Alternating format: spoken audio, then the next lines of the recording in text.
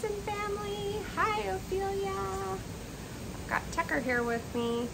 We're having a big thunderstorm right now. So there's thunder and lightning and rain outside. And so Tucker's staying right next to me. And we're reading The Little Engine That Could. This is by Watty Piper and reimagined by Caldecott Medal-winner Dan Santat. And this has an introduction by Dolly Parton, because this is another book from Dolly Parton's book club, Imagination Library. The Little Engine That Could.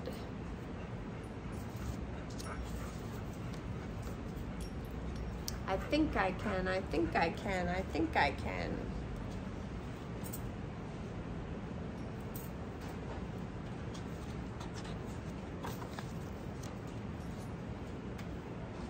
And this has some input from Dolly Parton. It says, "Hello, dear friends. Welcome to the Imagination Library. This wonderful book, The Little Engine That Could, is just the first of many more books to come because of the support of local sponsors like one of the listed on the book's mailing label. I hope every book brings joy to your entire family, because I am certain that if you love books, you will love learning. I want to share a few lines of a song I wrote for the Imagination Library. The song is called Try. Try to be the first one up the mountain, the highest flying dreamer in the sky. Try your best to be an inspiration for others that are still afraid and shy. Try to make the most of every moment. If you fail, get up and try again.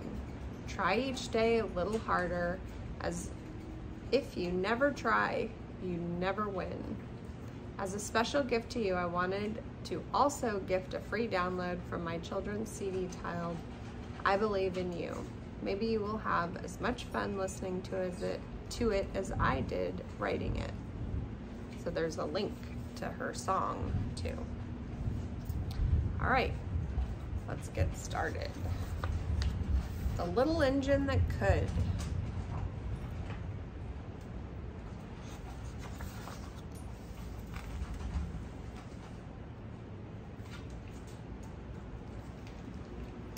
Chug, chug, chug, puff, puff, puff. Ding dong, the little train rumbled over the rocks. She was a happy little train, for she had a jolly load to carry. Her cars were filled full of good things for boys and girls.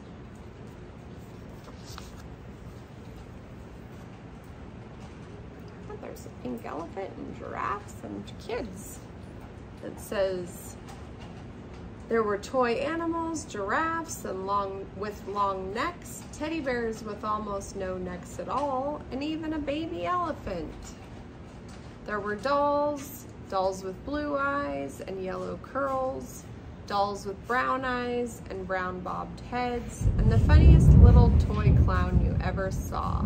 And there were cars full of toy engines, airplanes, tops, jackknives, picture puzzles, books, and every kind of things boys or girls could want.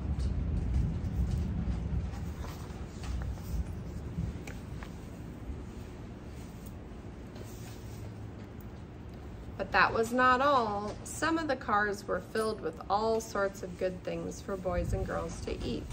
Big golden oranges, red-cheeked apples, bottles of creamy milk for their breakfasts, fresh spinach for their dinners, peppermint drops and lollipops for after-meal treats.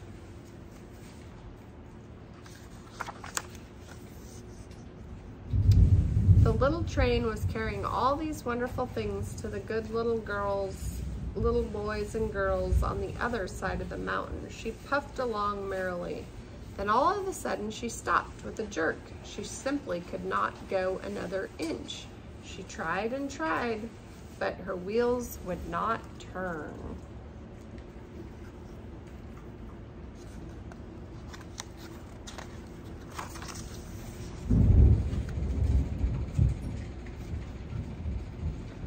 What were all the good little boys and girls gonna do on the other side of the mountain, going to do without the wonderful toys to play with and the good food to eat?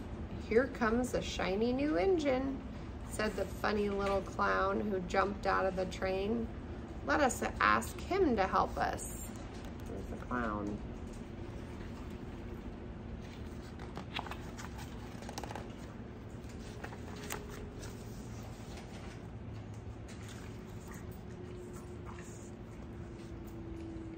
So all of the dolls and toys cried out together, "Please, shiny new engine, won't you please pull our train over the mountain?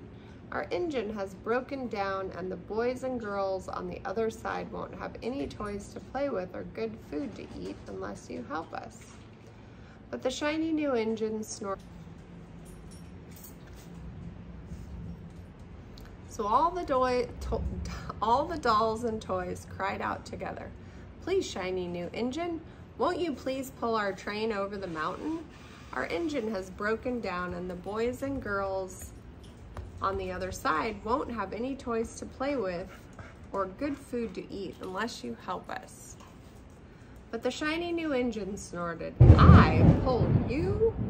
I'm a passenger engine. I have just carried a fine big train over the mountain and more cars than you ever dreamed of. My train had sleeping cars and comfortable berths, a dining car where waiters bring whatever hungry people want to eat, and parlor cars in which people sit in soft armchairs and look out the big plate glass windows. I pull the likes of you? Indeed not."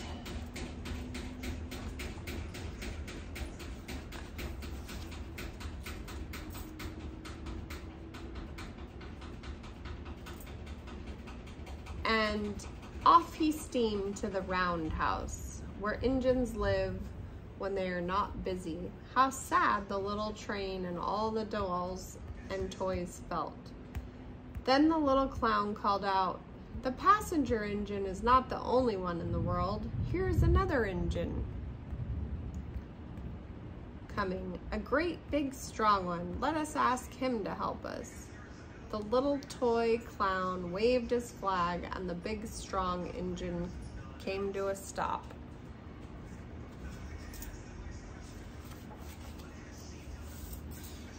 "Please, oh please, big engine," cried all the dolls and toys together.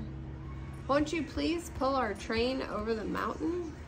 Our engine has broken down and the good little boys and girls on the other side won't have any toys to play with or good food to eat unless you help us." But the big strong engine bellowed, "I'm a freight engine. I have just pulled a big train loaded with big machines over the mountain. These machines print books and newspapers for grown-ups to read. I am very important engine. Indeed, I won't pull the likes of you." And the freight engine puffed off indignantly to the roundhouse. Getting denied all the time. Oh, what do we have here? The little train and all the dolls and toys were very sad. "Cheer up," cried the little toy clown. "The freight engine is not the only one in the world. Here comes another. He looks very old and tired, but our train is so little, perhaps he can help us." So the little toy clown waved the flag, and the dingy, rusty old engine stopped.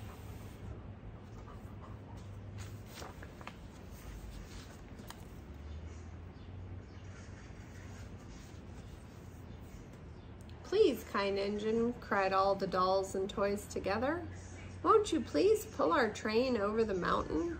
Our engine has broken down and the boys and girls on the other side won't have any toys to play with or good food to eat unless you help us." But the rusty old engine sighed, "I'm so tired. I must rest my weary wheels. I cannot pull even so little a train as yours over the mountain. I cannot, I cannot, I cannot. And off he rumbled to the roundhouse, chugging, I cannot, I cannot, I cannot.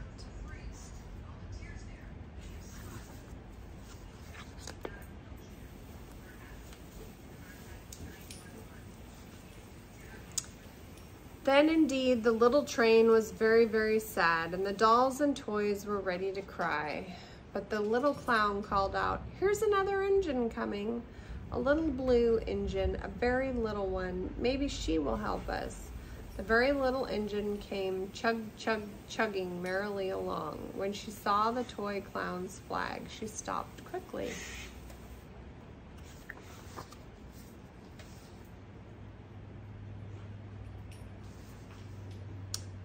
What is the matter, my friends? She asked kindly. Oh, little blue engine, cried the dolls and toys. Will you pull us over the mountain? Our engine has broken down, and the good boys and girls on the other side won't have any toys to play with or good food to eat unless you help us. Please, please help us, little blue engine.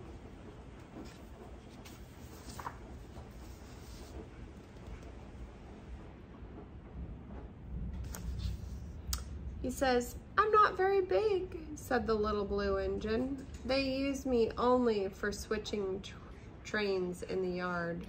I have never been over the mountain, but we must get over the mountain before the children awake, and all the dolls and all the toys.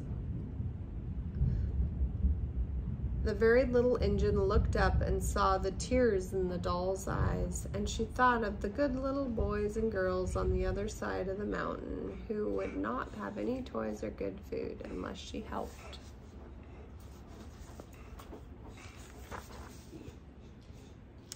Then she said,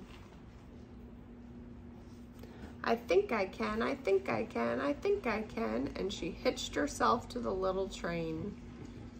She tugged and pulled and pulled and tugged, and slowly, slowly they started off.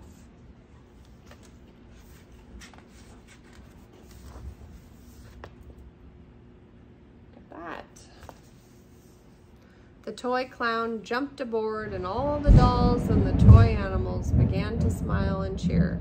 Puff, puff, chug, chug went the little blue engine. I think I can, I think I can, I think I can, I think I can, I think I can, I think I can, I think I can.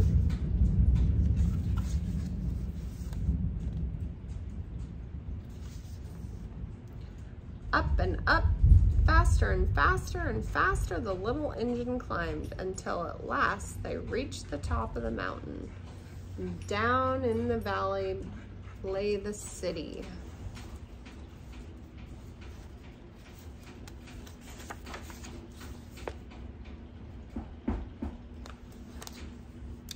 Deer. Hooray, hooray, cried the funny little clown and all the dolls and toys. The good little boys and girls in the city will be happy because you helped us, kind little blue engine.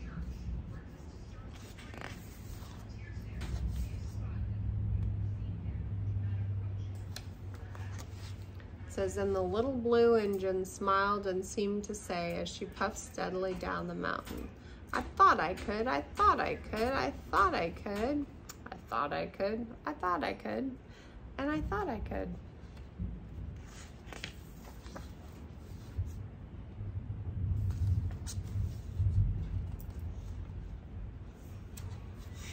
And this is just some stories from Dolly Parton about joining the club. Again, this is another book that's an Imagination Library book. And this is called The Little Engine That Could by Watty Piper and Dan Santat. Sweet dreams, everybody. Thanks for watching Grandma Alicia's Storytime. Remember to subscribe, and if you feel like it, you can comment your favorite book below, or tell us what you thought about the book we just read. Thank you.